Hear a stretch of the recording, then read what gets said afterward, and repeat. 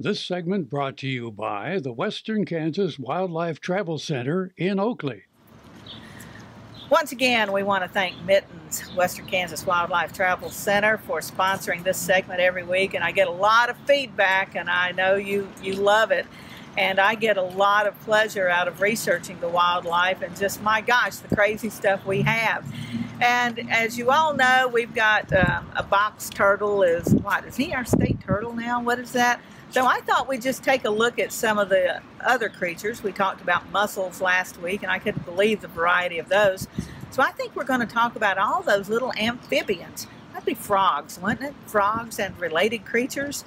So as you're out exploring the lakes and ponds and creek banks, let's see all the little amphibious creatures you can identify. According to Travis Taggart of the Sternberg Museum, there are 102 established species of amphibians and reptiles in Kansas. That includes 22 frogs, toads are frogs too, and 8 salamanders. The American bullfrog is the only one of those species to occur statewide. The rest have their limits due to interactions with environmental variables that are difficult to tease apart. In general, and especially with respect to amphibians, the herpetofaunal biodiversity increases to the south and east, with the most in Cherokee County and the least in Cheyenne County in the far northwest. These figures come from the Kansas Herpetofaunal Atlas, an invaluable resource which represents the work of thousands of individuals that collected and recorded the 60,000 plus specimens and observations presented. The current level of understanding with respect to the Kansas herpetofauna is a result of their efforts.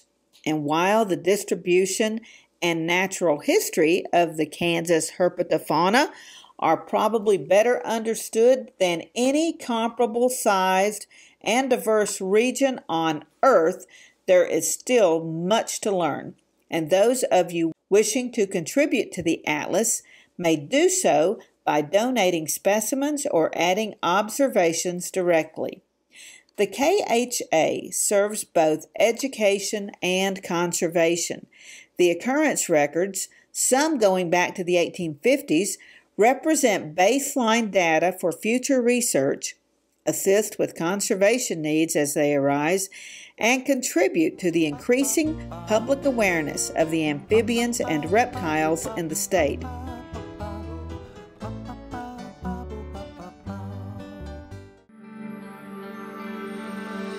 Welcome to Western Kansas Wildlife Travel Center, right here in Oakley, Kansas on I-70 at exit 76.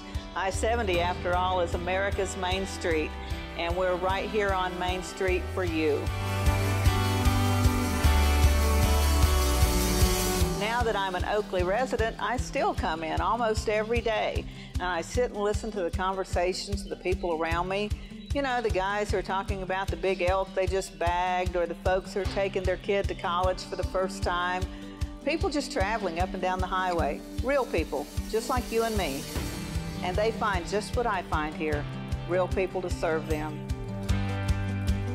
There's history, there's scenery. We hope you'll stop and see us soon. Welcome to Oakley.